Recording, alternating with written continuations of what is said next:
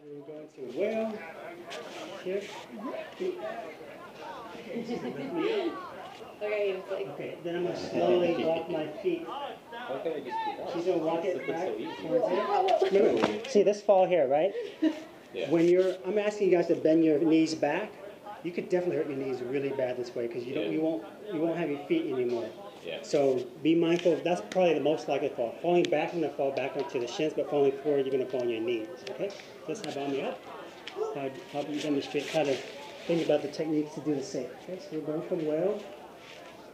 Most people like whale with the toes towards the lower back this way because it really allows the flower to really drape over. If your feet are a little up here, it'll be more comfortable for someone with a little less flexible back if you go a little higher, but it makes it a little harder for you to balance because now more weight's into the hands.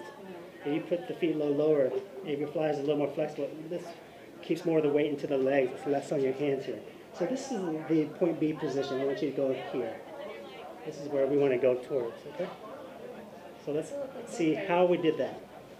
So from whale, what I did was I'm going to tap her on one hand. Let's say I'm going to tap her on this hand. That means put all your weight onto this leg, please. So that way she can just lift that now, right? So she's putting all the weight on this side. I slowly take my hand from her calf, and then I help bend it. So I'm just pulling it down, bending it, and then walking it from the calf towards the hands here. And same on this side. Now that I'm taking this hand away, she needs to shift her weight into this leg. I take it from the calf, walk it over here. And then I just slowly take her calves and I bring them back toward my knees here, like that. Okay? Come on, will you hand me that, please? And so eventually I can just keep my hands off and then she can perch them against the shins. So let's base cam and see. Again, for bases, Matt, I want you to lay down right here, please. It gives you a better view of and understanding of what's going on. So come down here, lay down.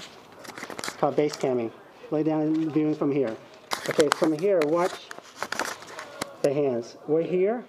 She puts all the weight into one hand. I tap. So that means now I can easily shift this hand, right? All right, from there, I walk it there, I fold it. Now I'm tapping here. She's going to put all the weight on this hand. It frees my hand. I can keep my hand, but I can slowly walk it over. Put it in front of the shins. Watch my fingers. I do this. Helps guide back and forth. Remember, she can fall forward really easily this way. Yeah. So if she does, you want to drop your feet right away, okay? So bring it back here. Then you can slowly bend your knee a bit and put it on her knees here. If you aren't able to straighten your leg, that's fine, because eventually the position I want to get is with the low bent knee anyway. Here. Gotcha. If you do feel like you're falling this way, you've got to bend your feet right away and have her fall on you. Yeah. Much safer than falling on her knees like that, okay? So have her just bend your feet right away. Just like a